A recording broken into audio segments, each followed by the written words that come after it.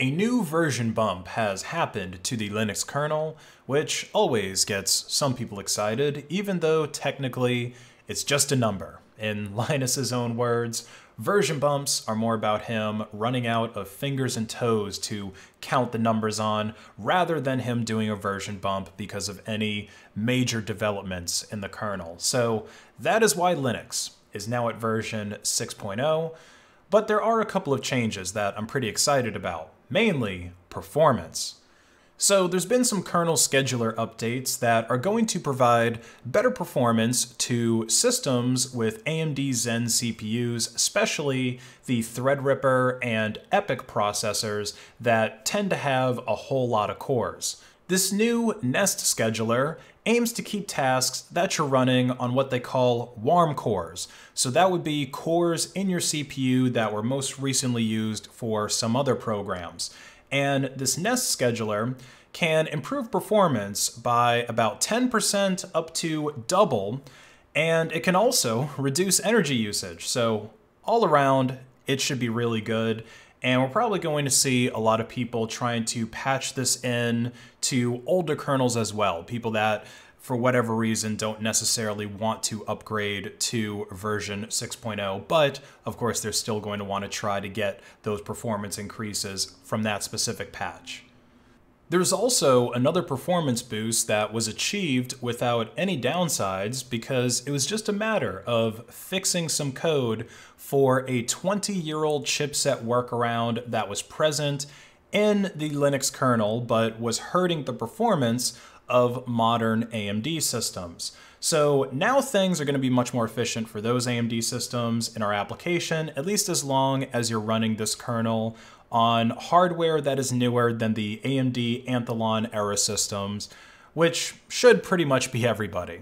AMD also provides last-minute fixes for the RDNA 3 graphics cards in their kernel drivers for Linux 6.0. Kernel 6.0 also lays the groundwork for upcoming hardware like Intel's 4th generation Xeon server chips and their 13th generation Raptor Lake core chips. And going on about changes to CPUs, ARM64 chips received improved meltdown mitigation code, and RISC-V architectures got a lot of improvements as well.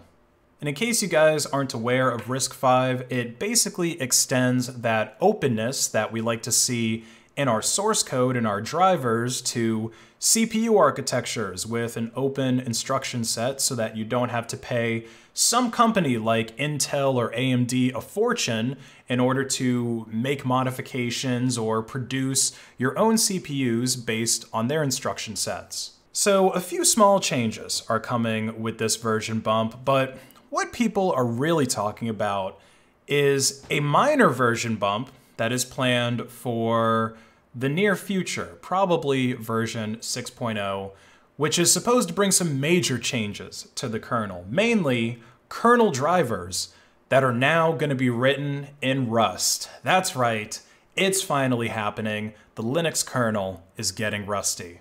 There was a lot of talk about implementing kernel drivers in Rust at the Linux Plumbers Conference 2022, which was held in Dublin.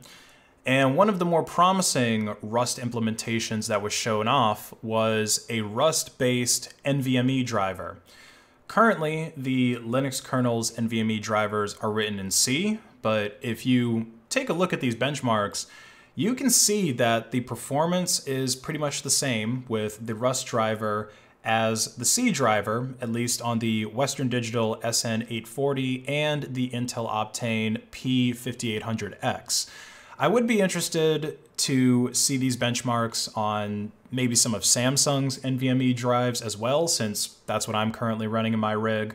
And not because of any brand loyalty, by the way. It's just I was able to get my 970 Plus for a pretty good price. Now, unsurprisingly, the transition to start using a different system programming language within the Linux kernel has created a bit of criticism and controversy. One pain, which some end users might be exposed to, at least those that are compiling their own kernels, is having to install the Rust language, mainly the Rust compiler, in order to compile that newer kernel. Now, I can tell you from my experience with using Gentoo that compiling devlang Rust is not a good time. It can take a while, but I will say this, at least within the Gentoo ecosystem, there is a binary available for the Rust language, so you could probably use that if you're running Gentoo specifically. But I can still see how it is annoying having that extra dependency, especially if you're not installing it for anything else. Like if you don't need it for Firefox, maybe you're not using a Firefox-based browser, maybe you don't program in Rust. So if you're not using those two applications, you might not have the Rust laying on your system. So it might be annoying having that extra dependency, at least until the GCC front end for Rust becomes a little bit more mature. Then maybe you won't need the compiler to compile that Rust code in the kernel.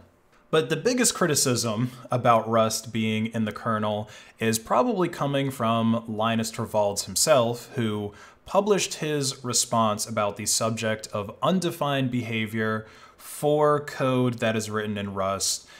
And he wants the Rust folks to realize that A, reality trumps fantasy, and B, kernel needs trump any Rust needs. And the reality is that there are no absolute guarantees ever. The Rust is safe is not some kind of absolute guarantee of code safety, never has been. And anyone that believes that should probably retake their kindergarten year and stop believing in the Easter Bunny and Santa Claus.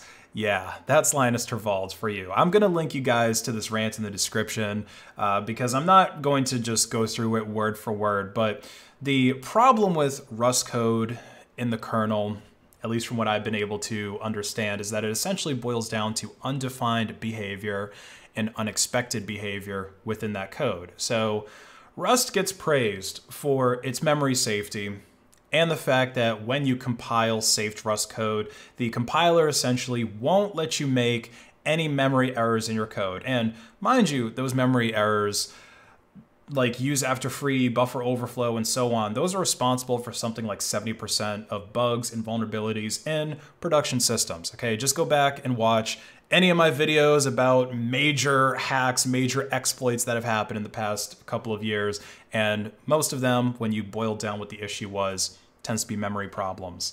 However, it is not okay for the kernel to panic and cause system crashes. Even Linux is, it's kind of a server operating system first. I know that we talk about the Linux desktop a lot, and Linux is even on mobile now with Pine phones, but servers are still the bread and butter for Linux. That's still what most people in enterprise, you think of the people that are donating a lot of money to Linux, they're using it on their servers, and it's very essential that they not crash. And like Linus says in his post, even safe Rust code in user space will do things like panic when things go wrong, for example, overflows, allocation, failures, etc.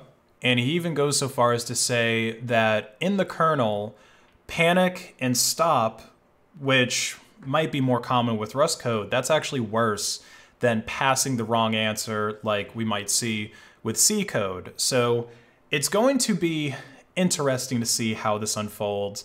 I know a lot of people have sort of been taking sides, like, ooh, it's based Linus versus the Rust community.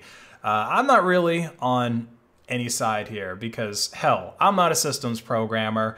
I've never done kernel development, and I don't want to just blindly, follow somebody's opinion. But I think I can see where both sides in this debate are coming from. So the Rust folks, they want to start writing the kernel in a more modern language that's safer, at least in terms of the compiler not letting you create memory errors, and potentially faster. We can look at the benchmarks of Rust versus C and all kinds of different situations, while Linus and the kernel devs that are more fans of C want to maintain the kernel stability and not have the whole system crash from a panic in new code. Hopefully we can somehow get the best of both worlds in a future release. But let me know in the comments below, what do you think about the prospect of kernel drivers written in Rust? Are you excited for it? Are you already using kernel version 6.0 in your systems, and have you noticed much greater performance with them?